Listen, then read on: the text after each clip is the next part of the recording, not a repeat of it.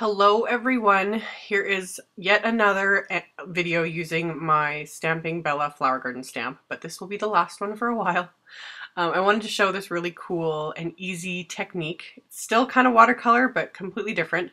So I'm using my Versamark clear sticky ink to ink up the stamp. And then I have my Artist Loft watercolors here. These are the ones I got from Michael's. I've done a review video on them, and then I did a full watercolor video using the stamp on them. And this time, after stamping the Versamark or inking up the stamp with Versamark, I'm going to use the watercolors and apply them directly to the stamp, kind of similar to how you would use markers. So if you don't have markers, this is a really great option.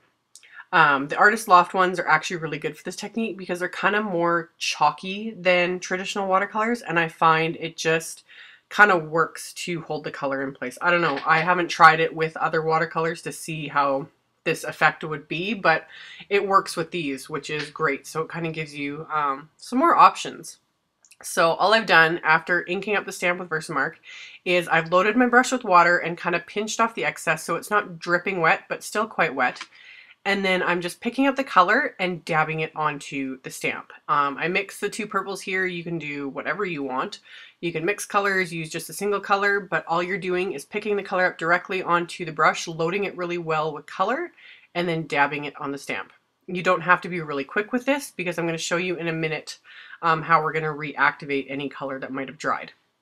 So I'm just picking it up, and like always, I always start with the blooms. It's just a habit of mine when it comes to flowers. I always like to do like the actual flower first, the petals and everything else. So I'm just starting at the top and working my way down to get all the flowers covered. Not being super particular, but avoiding the stems and the leaves. And I decided to experiment a little bit and add even more color. And if you feel like you've added too much, you can just take a piece of paper towel. I kind of picked up a little bit so it wasn't a big blob of color, but I really deepened it and added quite a bit of color to this. And then clean off your brush really, really well, get it wet again, but not completely dripping wet. And then I just mixed a couple greens and did the same thing. So adding that all in there, not worrying too much about it. That's a nice thing with this versus using markers, because you don't have to worry about like dirtying a marker or ruining it with the brush. If you pick up the other color, you can just wipe it off.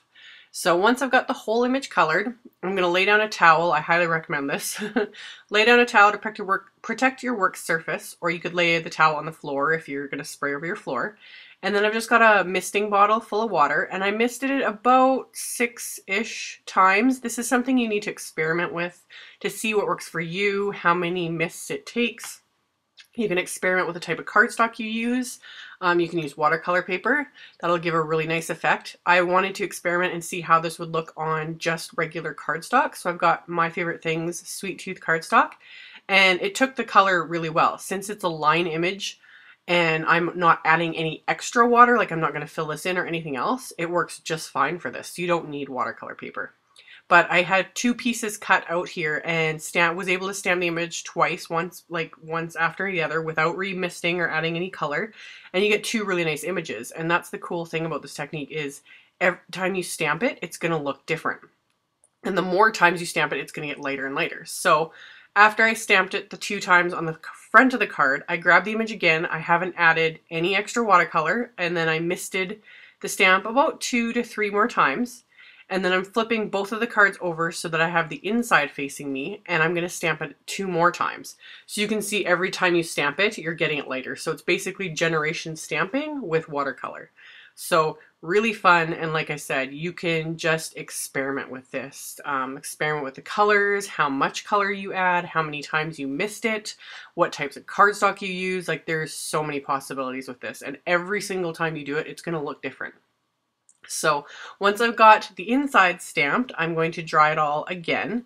And then once I've got it completely dry, I'm going to add my sentiments, which again, I'm using my Great Greetings stamp set because there's still more sentiments in that set that I haven't used in this whole little mini series of this particular image and these sentiment stamps.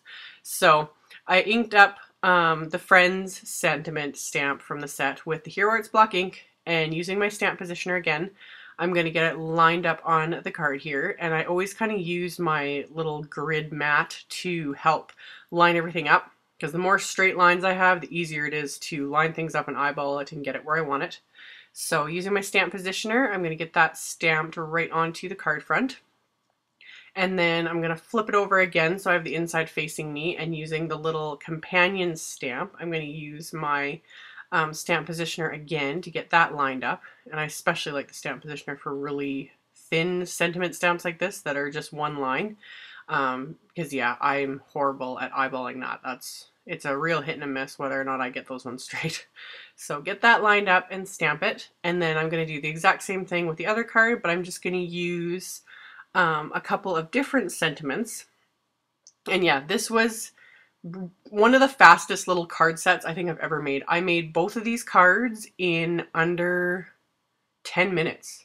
Yeah, I had timed myself once I'd filmed this entire video. I've edited out, you know, just bits and pieces of it because otherwise it would just drag on. But yeah, it took only about 10 minutes to cover the stamp with color, spray it, stamp it onto these cards, and then that's it. So I thought I would try while they still had that stamp out and there was still a little bit of color left on it. I wasn't sure if this would work, but I pulled out the towel again and spritzed the stamp with water just another couple times. Again, I'm not adding any more watercolor to it. And I grabbed a couple of white envelopes from my stash and just stamped it onto both the envelopes.